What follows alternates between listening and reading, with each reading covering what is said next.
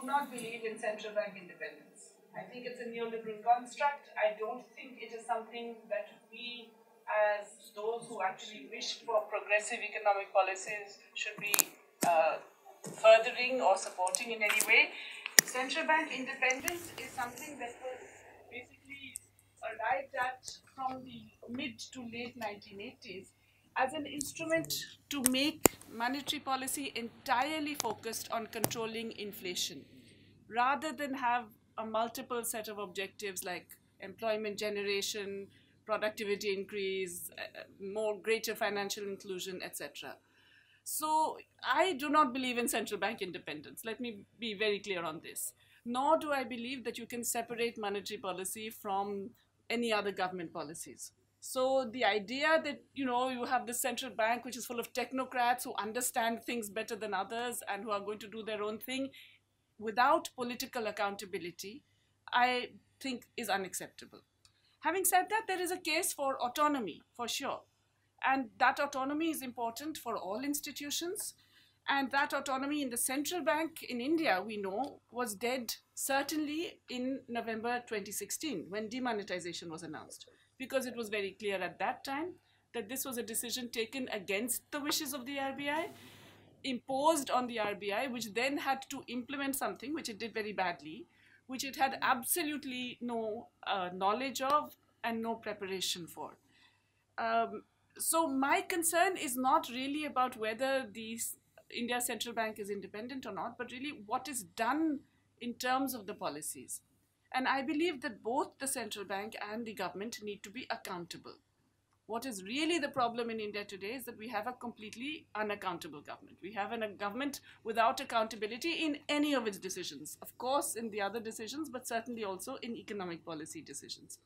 And the economic mess we are in also partly stems from that. Now, that's the context in which I see this transfer of funds.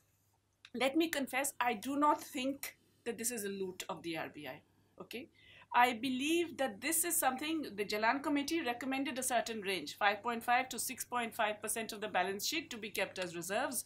The RBI decided to go with the lower range of that because it suits the government. So yes, absolutely, the RBI was doing the government's will. If it were a case of an accountable government, I would have no problems with that. The RBI therefore chose the lower range and managed to get a larger amount of the reserves transferred. Now, what does this actually mean? What does this transfer of money mean? Remember, this is not the foreign exchange reserves being transferred. Those cannot be transferred according to the Jalan Committee's recommendations. It is the contingency reserves that are kept for various things. Now, you could argue 5.5 may be a little low, but it is the international standard. It's not, in that sense, a big deal. The critical issue here is, what does this reserve business mean?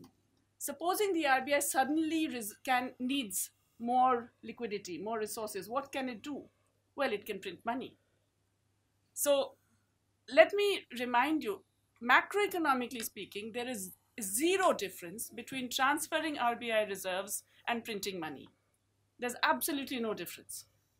And what we used to call the monetized deficit, if you remember, early days when before Mr. Manmohan Singh abolished that notion and said we're not going to do it anymore, we used to have a monetized deficit. A certain part of government finances that was not met through various revenues, taxes and other things was done by printing money, deficit financing as it was called.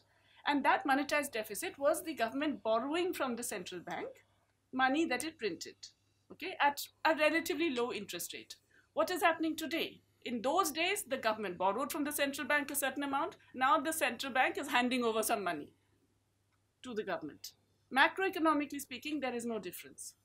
Now, I personally am not opposed to a monetized deficit. I've always believed that imposition that we cannot have a monetized deficit is also part of a neoliberal thinking, which says that you can never monetize deficits because it will always be inflationary. We know that is not true. We know that when you have excess capacity, when you have unemployment, when the economy is in a downturn, you can actually print money without being inflationary. So if the concern is that this will be inflationary, I don't believe that is a concern either, okay? So in terms of purely the transfer of resources from the RBI to the government, It's true that it was done that previous RBI governors have opposed it, who also, by the way, believe in central bank independence, which I do not. Even though they went along with demonetization, but anyway, previous many deputy governors, etc., have said that you cannot do this without infringing on the autonomy and so on. I don't think that is the big issue. The big issue really is what is done with this money. Just like the big issue should be what is done with all money that the government spends. That is what we as trade unions, as progressives, as people who want something good to come out of economic policy, that's the question we should be asking. What's going to happen to this big transfer? Now, I think Paranjay already mentioned that there's this kind of remarkable similarity of numbers. It turns out that the government was basically lying in the budget. Now, that should have been a major outcry, right? You can't lie to Parliament, surely. But it was openly lying to Parliament. It was openly declaring tax revenues that it had not received and that it knew it had not received. It was openly declaring expenditures that we don't know whether they've made or not.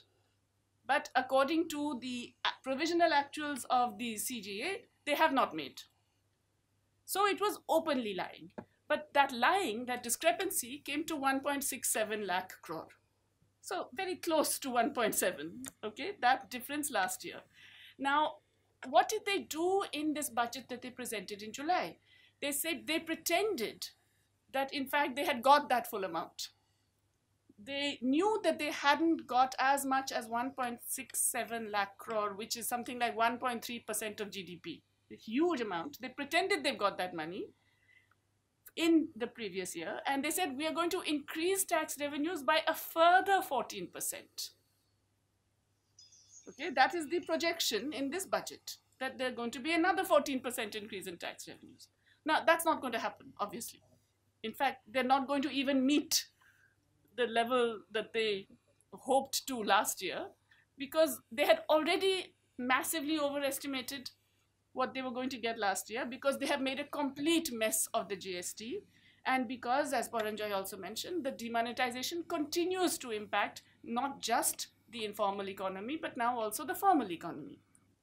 The continuous stagnation of wages, the decline in agricultural incomes, the terrible impact the demonetization had and now GST has had, have all actually meant that the economy is in terrible shape. Tax collections are not going to improve. They're going to be much lower. So what will this money do? It is basically going to dress up the budget. That's basically all it will do. Frankly, it will not even dress up the budget that much, because in this same budget where they were pretending they're going to get 14% over that inflated number of last year, they have also already provisioned 90,000 crores of money from the RBI. They've already provisioned that amount. So the additional amount they're getting is only about 80,000 crore, which is not that much and is not going to meet their revenue shortfalls. So when Nirmala Sitharaman says we cannot tell you where the money will go, she's in a way kind of being honest. She knows it's going to go into that bottomless pit, which is the massive deficit that they have created because they have messed up public finances like no government before them. Okay, so I think the real problem with all of this is that it is yet another indicator of the compulsive dishonesty of this government. Instead of saying clearly that this is equivalent to deficit financing, because we are basically adding to government resources in a situation where we are not able to make it up with our revenue collection. I mean, that's really what it is, okay? And macroeconomically speaking, it's exactly the same in terms of impact. It's just that now we're also steeped in the neoliberal mindset that deficit financing is like this big crime, you can't do it. And financial markets will be unhappy. So you have to pretend you're not doing that the RBI is giving you out of the goodness of its heart, it's giving you some money, okay? Instead of coming clean on that, they're positioning it in this way and further messing up our public finances. That is my real problem with this funds transfer. This is how I would see this.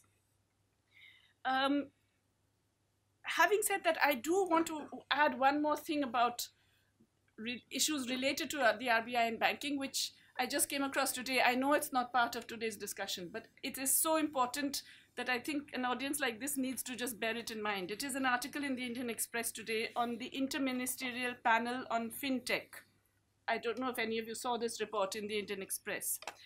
But basically what this panel has suggested is that they should now allow virtual banks and prepare for a possible future scenario where banks do not need to set up branches, but they can deliver full-scale retail banking services, from extending loans, savings accounts, issuing cards, offering payment services through their app or website.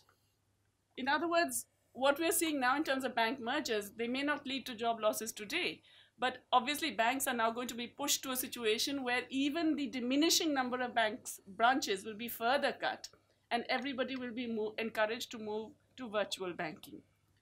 Why does this matter? It's already happening. I had the occasion, somebody I know, a domestic worker in my campus, needed to actually get an ATM card because she was told that she will incur bank charges on every withdrawal she makes otherwise. So she went to get an ATM card and she was told, well, the PIN, she got her ATM card, she applied for it. She was told that the PIN can only come to her from an OTP on her mobile phone. She says, I don't have a mobile phone. And they say, well, too bad, link it with a mobile phone, because otherwise your bank account, you will not get an OTP and you cannot use your ATM. What does this mean for all the millions of people across India who do not have mobile phones? They're still 40% of the population. What does it mean for those who cannot access or where connectivity is so poor, including in my campus, where you don't get the OTP half the time? What does it mean in Kashmir, where they have no communications for a month? What are we doing in terms of forcing people into using technologies that can be turned off at the whim of the government, and making all your transactions dependent on that, and making your ability to access your own money dependent on that? There's a further scary thing that this report has suggested. I just want to bring your attention to that. They have suggested that the RBI may consider making available banking data, such as transaction and accounts history data, for use by the financial sector, including fintech firms. They are going to sell your personal data to fintech firms so that they can actually use that to become more efficient, apparently, in the provision of financial services. So you will force everybody onto digital platforms. You will then allow the banks, the RBI will then allow the banks to make this available to other fintech firms. All your financial and personal data will be freely available and sold to the highest bidder for use as they see fit. It goes further. It says, usage of a common fintech platform for mudra loans, small savings schemes, pension schemes, and provident funds, and creating a common digital platform for all micro pension schemes and government pension schemes, including EPF. Everything is going to be linked to this. Now, why is this so scary? Because it's not just the possible misuse, it's not just the denial of, the lack of access, issues of inclusion. All of these, of course, exist hugely. But it is the possibility that a hostile government can turn you off completely as a financial being, as an economic being, if they so desire. We are now centralizing all of this information. We are forcing everybody onto digital financial platforms in which our public sector banks will be forced to actually be part of this. And anyway, they won't have branches to go to, so they will have to increasingly move to this kind of virtual banking. And then we are making that data available to everybody. Of course, the government already has it, for use as they see fit. You can see in China, this is already done to target dissidents, those with an adverse social media profile, and so on and so forth. You can imagine the possibilities here. This is going to happen because it is an interministerial group that has recommended it, and it doesn't require any changes in the law. So you can imagine that this is a huge threat to our banking, which the RBI will be complicit in. And I think banking unions should be among those that take this up in a very major way. Thank you.